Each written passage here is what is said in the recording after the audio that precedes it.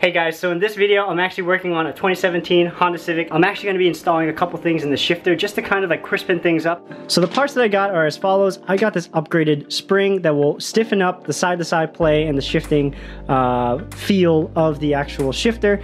And I also got these base plate bushings, which actually will prevent the entire carrier of the shifter unit from shifting around.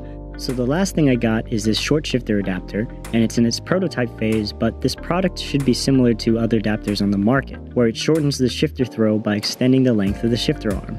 Now the coolest thing about this design is the way that Acuity has chosen to fasten the adapter on the bottom of the shifter arm.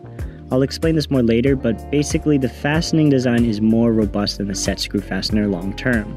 Alright, so now that we got the parts, I gotta grab some tools, and then we're gonna start taking apart the center console to get access to the entire shifter assembly.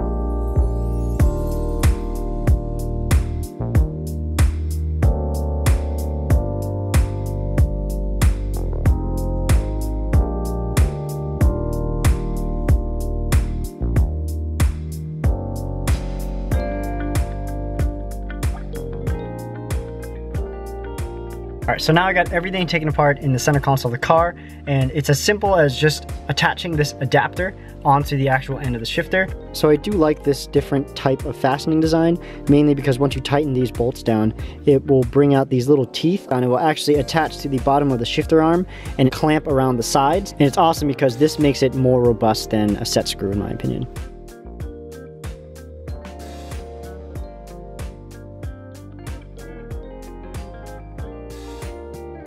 Alright guys, so I got the spring, the base bushings, and the short shifter adapter installed in this 2017 SI. So my first impressions are, honestly, it feels great now because everything is nice and firm, crisp, and when you center it, it feels firmer on side to side.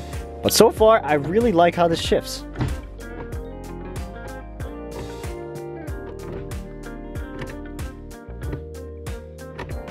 So as you could see from the installation video, like it didn't show all the details, mainly because I was just following their installation procedure. I personally took about an hour and a half to install everything. These shifts are so amazing now. I'm very, very happy with the way the car can shift very crisply, and the throw decrease is just awesome.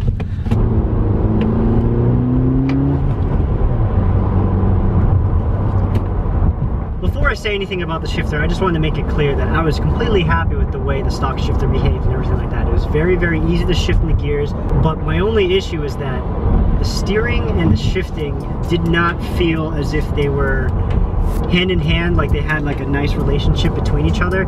I felt like the steering under sport mode was definitely stiff enough, and it felt great, but then the shifter didn't complement the equal amount of stiffness to my personal liking.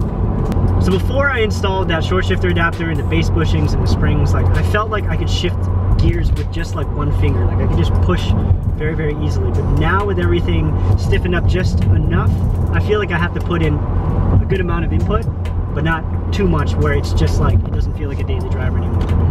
Alright, so I decided to stop the car just so I could show you guys exactly how the shifter sounds and kind of give you guys a little bit of an idea of how it actually feels.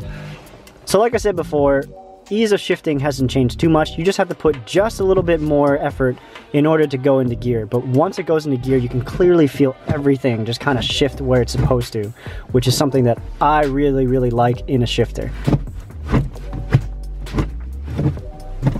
Yeah, everything about this just feels so much more solid.